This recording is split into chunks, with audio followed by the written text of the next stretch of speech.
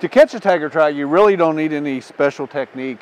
They'll bite all the baits that you would typically use for fishing for rainbow, brook, or brown, or any of the other trout, but they do bite very aggressively.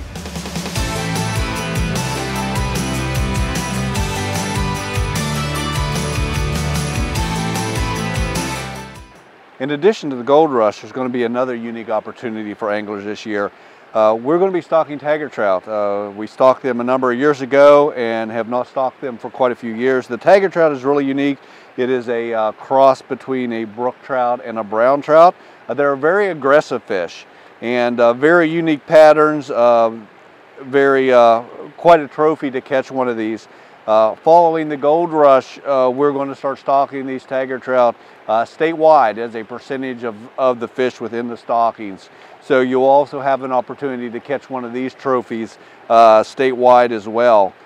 This is more of an advanced type angler opportunity, more of a seasoned angler opportunity than it is for kids and families. The gold rush is more directed at that. But you'll be able to catch these both in streams and lakes, and we'll be stocking them after the gold rush, starting the second week of April through the month of April until we've stocked everything that we have at the hatchery facility.